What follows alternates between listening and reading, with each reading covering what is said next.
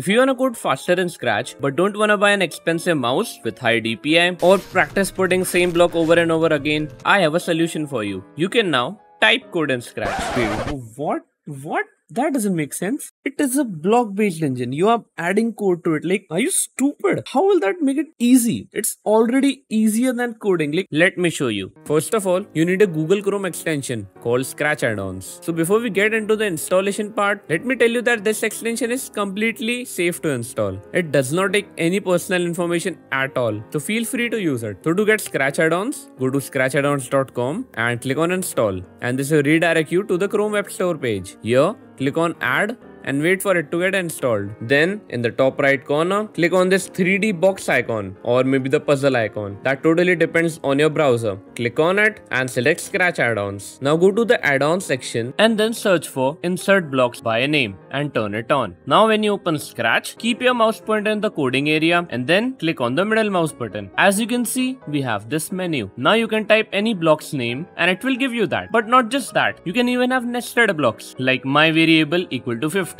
But you can do even more. You can literally type entire if statements with condition, output and else as well. Just like this. Okay. That was useful, bro. I have to subscribe. Where is it?